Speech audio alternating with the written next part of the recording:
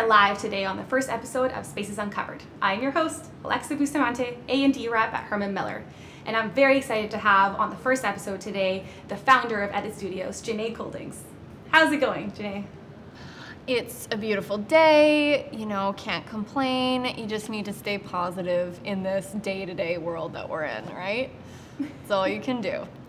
Well, thank you for joining us at the COI showroom today. As you can see, we're being very COVID friendly. We got our hand sanitizer, we're spaced apart, film crews got masks on, and following all the local guidelines. I'm very excited because today we will be uncovering one of Edit's latest projects called BlueArck, a private equity company located in Vancouver, BC. But before we dive into uncovering the story of that space, Janay, tell me a little bit about yourself and the journey that got you to where you are today. Sure. Well, I'll start way back. So I came from humble beginnings and grew up in Swift Current, Saskatchewan, where you could literally watch your dog run away for 3 days, like no lie.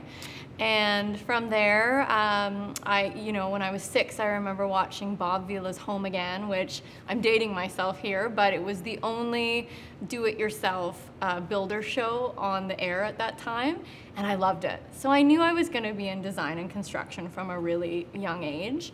I ended up graduating from architecture at the University of Manitoba in Winnipeg, and I could not get out of there fast enough after we graduated. So a girlfriend and I took ourselves to Amsterdam with literally a paper copy of our resumes and no money, and we went door to door and handed out resumes to architecture firms.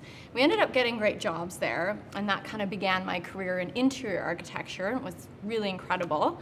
But after a year, we ran out of money and eventually came back to where I moved to Vancouver, where let's say I started my big girl career.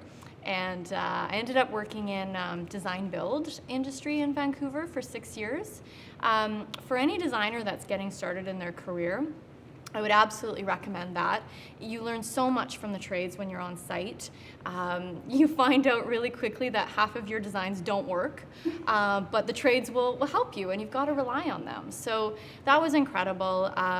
Preceding that, I joined a firm called Dialogue, where I started their commercial interiors team in Vancouver and grew it for about 8 years.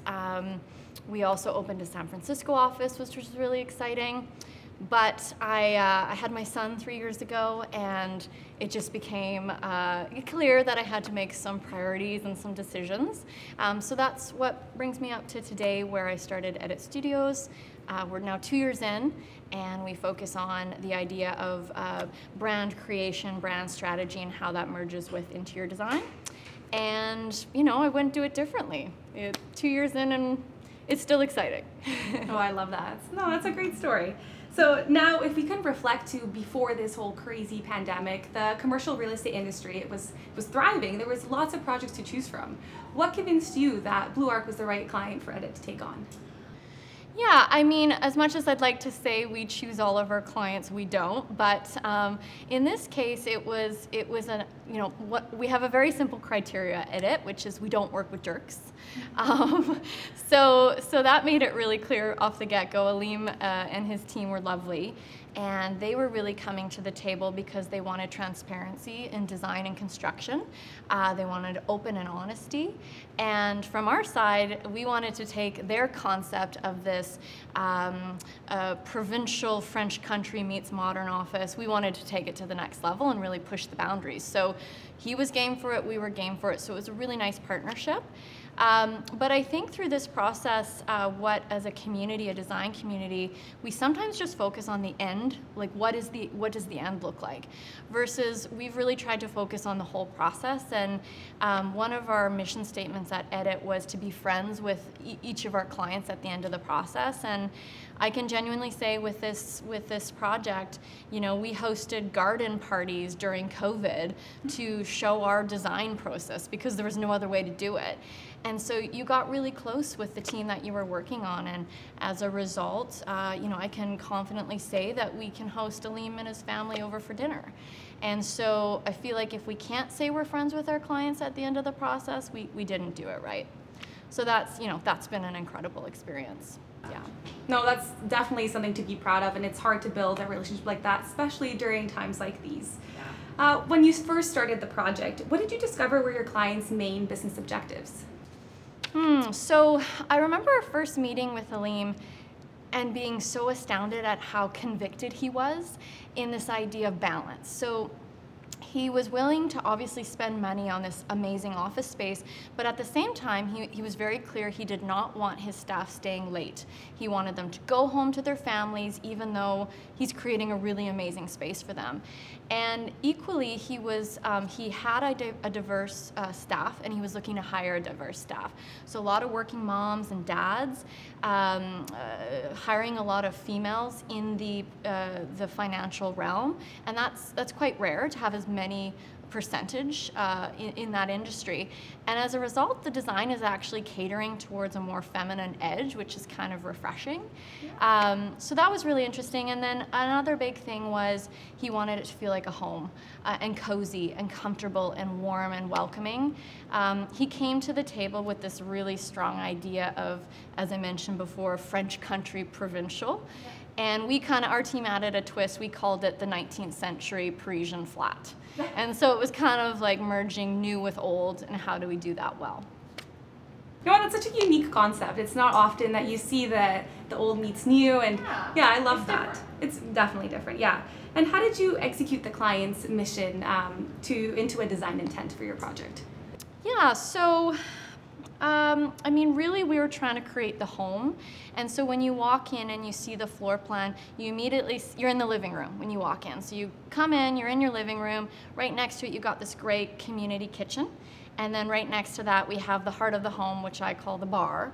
And I would argue that this bar is the most elegant bar in a corporate office in Vancouver. So I hope I get invited to some of the parties that they throw.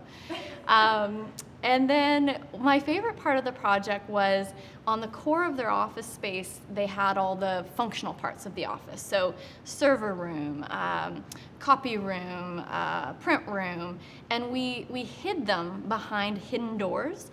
And so it's kind of like the idea of when you go through like a 16th century castle and you find those hidden passageways. It's exactly like that. No. So that was pretty neat. Like, we thought it was really different. And then finally, materiality. So if you're designing a French country flat, you'd think of expensive materials like marble and wood and intricate millwork, but we didn't have that budget. So we had to get creative with using things like porcelains that looked like marble. All of our paneling and our hidden doors were actually stock product from Home Depot that our millworker could get. So yeah, I think, you know, it was difficult to try to meet that budget, but it all came together. Ooh, it sounds stunning. I would want those materials in my own home, to be honest. So now that we've gotten to know a little bit about your client, their business objectives, and your design intent, could you share with us a behind-the-scenes anecdote of the project? Okay, that's a loaded question. So if I were to talk about an antidote, not necessarily specifically project related, but more of a time period, you have to remember that this project, this lease was signed 4 weeks before COVID hit. We didn't know it was coming.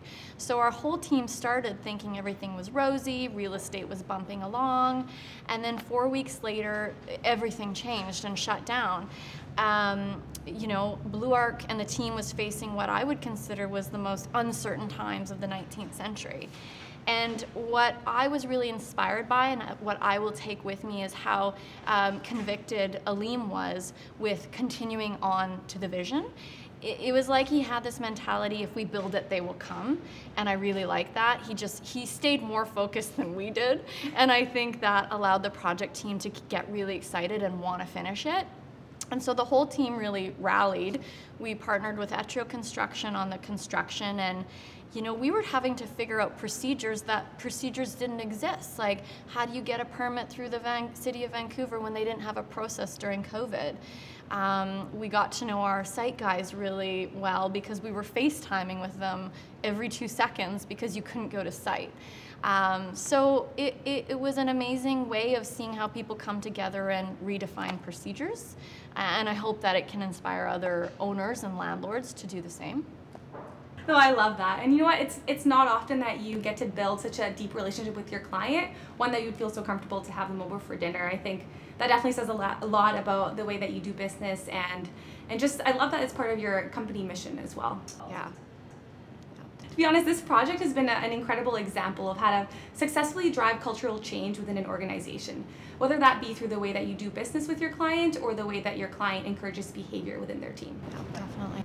So just ending off here, what advice would you leave behind to the listeners on the episode today about someone who's at the start of their project journey? Well, I should be giving myself this advice more, but I would say listen, listen, listen.